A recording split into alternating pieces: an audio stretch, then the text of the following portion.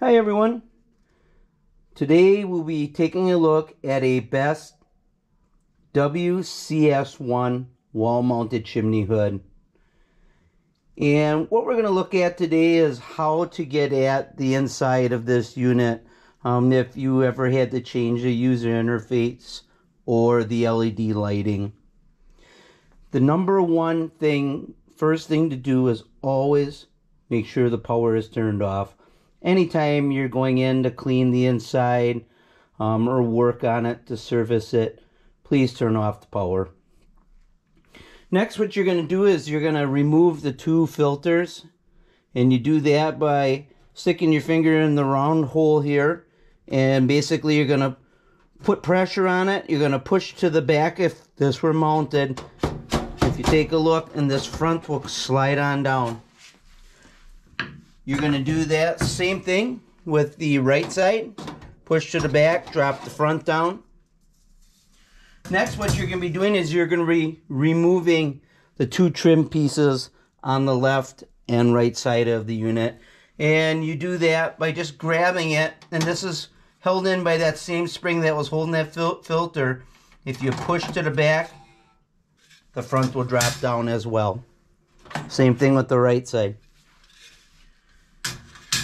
Next thing, what you would do is you can unplug this unit. This is a quick connect. You just kind of push on the tab, pull downward, and now that motor is disconnected. There's a few set of screws that we're going to remove. There's going to be two on the left, two on the right. We're going to have the electrical box we're going to pull out, and then there's two more screws. And I'm going to go ahead and I'm going to start removing these screws here.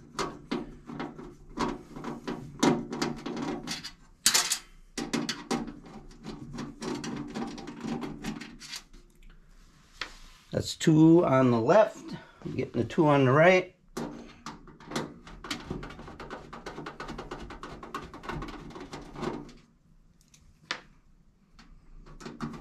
And one more. Next screws that we'll take out, again, we took two on the left, two on the right. Now we're going to remove this electrical box cover, and there's one screw. And these are all Phillips head screw, they're all standard.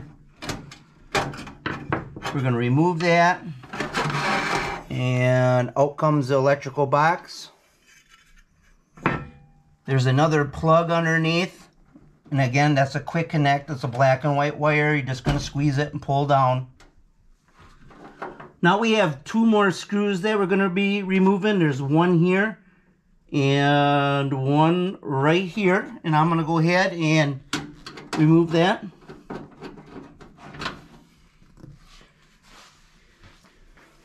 Go ahead and get this other one.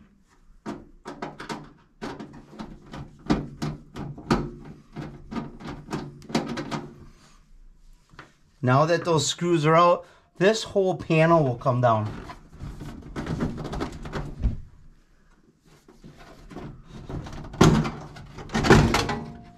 Just like so. There's tabs at the top. Those tabs just kind of lock into place, just like so.